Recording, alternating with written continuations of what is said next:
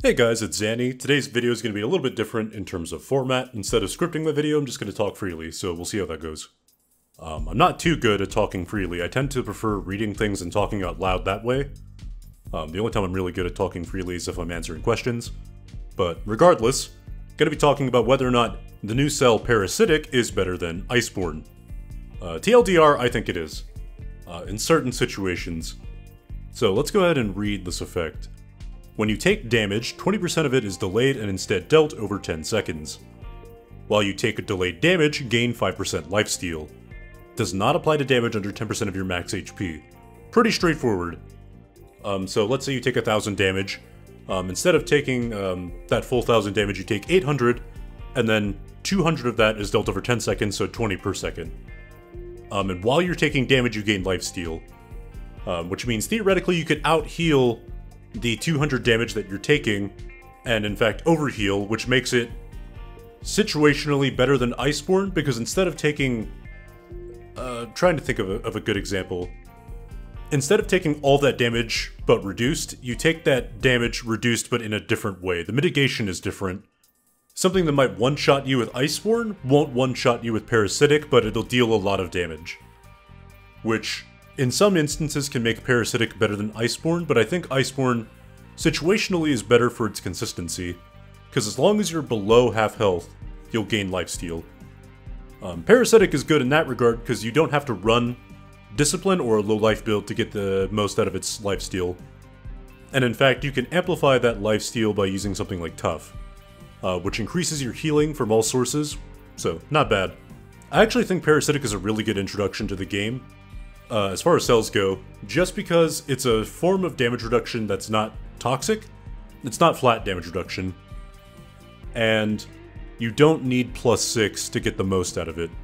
Because even at +3, 20% of mitigated damage is very respectable. And at +6, it's almost 40%, which is 5% more than Iceborne at 30%. I don't know why I said 40, but pretty good, pretty respectable. The lifesteal, you know, with, what's it called, Tough, goes up to, what, like 7.5? So, definitely not bad. That's just below Iceborne, I think, at 8%.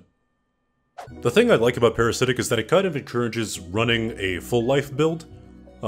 Parasitic is actually, I think, more forgiving for newer players than Iceborne is, just because you get to operate with 100% more health if you're running Tough, which is a big deal.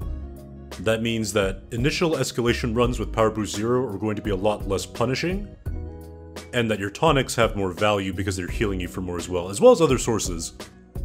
So, I'm going to quickly go over my build real quick. So, running the Malk Sword with Ardent Cyclone Recursive Hilt bonded with the Stormclaw Sword. Not too bad. Armor and cell slots are meant to give me the best possible options. Using the Drask Lantern, because in Ardent Cyclone we don't really need attack speed, we just need that raw damage. But you can use whatever you want. Catalyst makes our potions very strong. Cunning gives us crit chance and crit damage. The crit damage is probably the most important part. This escalation has a lot of amps that focus around dealing crits, so definitely worth picking up. Rage Hunter increases our damage against Rage Behemoths. Not terrible. Normally I would run Overpower in place of Rage Hunter, but the problem is that Agaris doesn't really have too many stages where he's vulnerable to Overpower.